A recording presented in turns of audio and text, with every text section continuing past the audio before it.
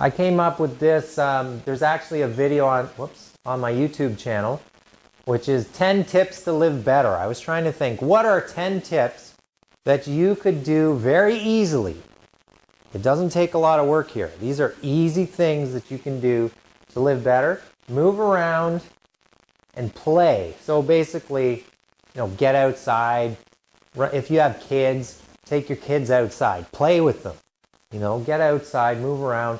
Move around at work. Don't sit so sedentary all the time. Get up, take breaks. Stress less. Do things like yoga, breathing techniques, meditation. Catch some Z's, get some sleep. Most people are not getting enough sleep. I'm not getting enough sleep. But I have an excuse. I have an 8-month-old daughter and a 5-year-old son and a cat. And the cat wakes us up too. So try and get more sleep. Naps are good. I try and get naps wherever I can. It helps to be a chiropractor because I have that table in my office. So I can just, I've got 15 minutes here, shut the lights out, have a little nap. It's fantastic. Let nature nurture. We're losing our connection to nature. As I said earlier, this has been proven time and time again in research that just by walking in a forest or in a natural setting, like I live in the beach, so I go down to the water and we just stare at Lake Ontario and it's like, how can you be stressed when you're just looking at water? It's amazing. It has a calming ability. Hello, sunshine. Get out in the sun, regardless of if you're getting vitamin D synthesis or not. So even in December, if it's a sunny day, try and, at your lunch break, go outside, get in the sun. It'll help your mood. You'll feel better. Humor is very important. Try and laugh lots. Decrease processed foods. Buy foods that don't have many ingredients. If they come in a box, they're probably not good for you. Drink more water. Speaking of,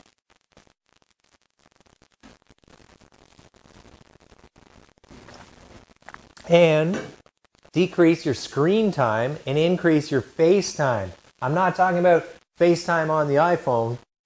I'm talking about face-to-face with real humans. Imagine that.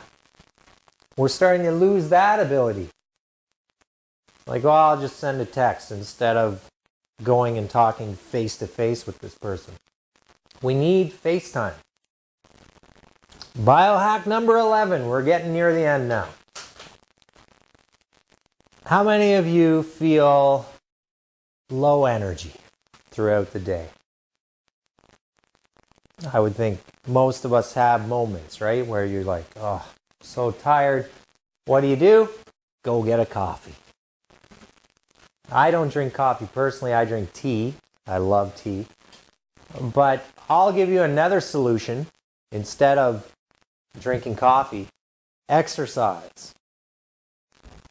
If you exercise more, you actually build more mitochondria. Okay, mitochondria are a cellular organelle that is responsible for giving you energy. It's a very, very important component of your cells.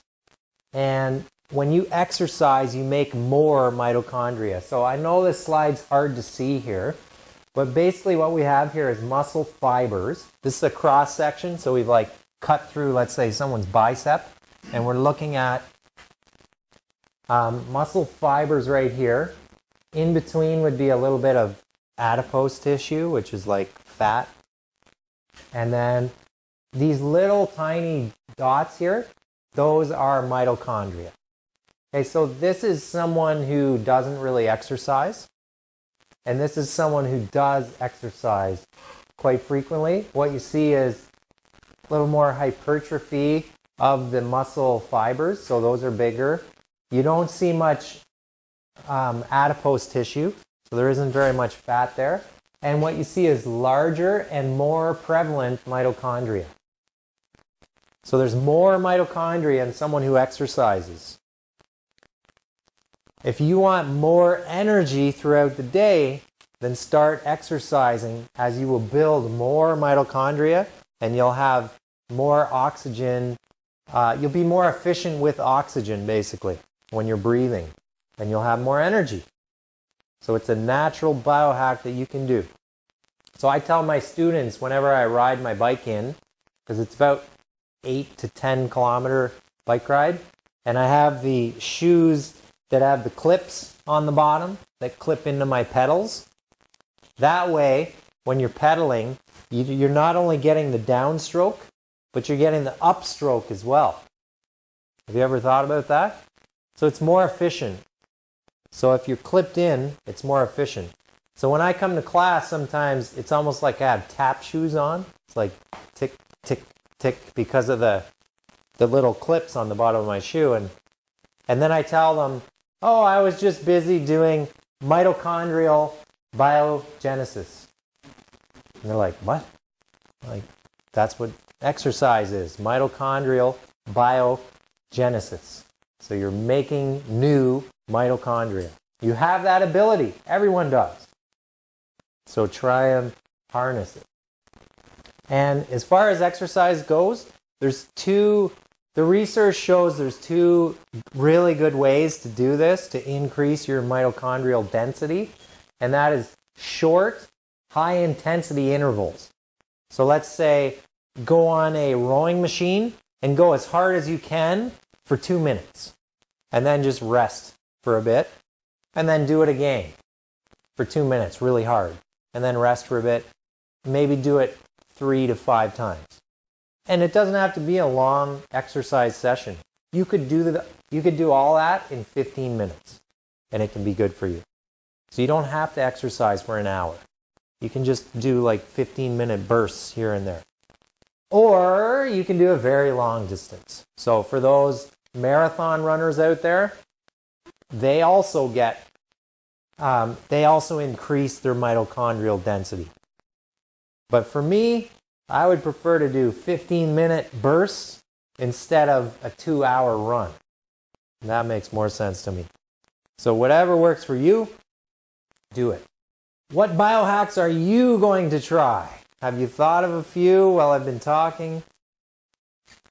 I'll leave that for you to consider. So what biohacks are you going to try?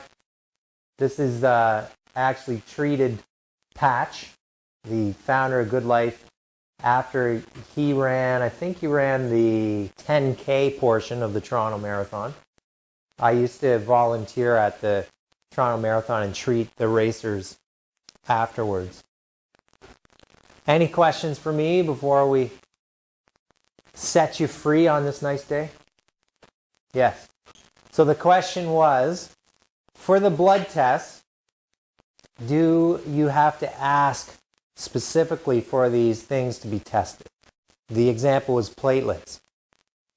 For blood tests, generally speaking, they will check platelets as sort of their base fundamentals there, or the base scan. I'm not entirely sure if they do. I feel like they do, but I'm not entirely sure. But definitely for things like vitamin D, you do have to ask for that. If you don't ask for vitamin D, they will not check for that. So very good question. But the other things like the cholesterol, things like that, in order to get that, you do need to fast. So they may not do that either unless you ask specifically for cholesterol, triglycerides. And in that case, you'll have to fast for, I believe it's 12 hours before you get that blood test. That's a great point. So the question was, how do you take a good nap? What are sort of best practice? I think this is kind of an individual thing, but I'll tell you what works for me is I call it the power nap, and I do 20-minute power naps. And it's to the point where I've done this for so long. I did this all throughout university, and I still do it, that I'll set the timer on my phone for 20 minutes. I'm in my office. I just shut the lights off, draw the blinds, lay down so it's nice and dark. I think I fall asleep in about 30 seconds. It's usually in the afternoon, around 2, 3 p.m., right when you're crashing. That's usually when I'll do it. So I fall asleep really quick, and it's got to the point where I've done it so many times that I will wake up about 5 seconds before my alarm goes off. So it's like my internal clock is so trained for 20 minutes that I'll just wake up naturally at 20 minutes. Sometimes, if I'm very tired, I will do the snooze thing. I'll do like another 10 minutes. But the reason I limit it to about 20 minutes or 30 minutes max is your sleep cycle goes in different cycles. So I believe it's about 40 minutes. If you sleep 40 minutes, now you're starting to get into the really deep sleep. So if you have a nap for, say, 50 minutes, and then you wake up, you're going to be so groggy, and you're going to want to go right back to sleep. So I think that's where it's probably best to have shorter naps. And that's my own personal experience.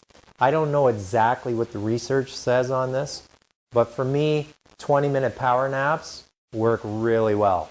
Not to say I always wake up fully refreshed and ready to go, but usually within about 10 minutes after waking up, I feel great. Good question.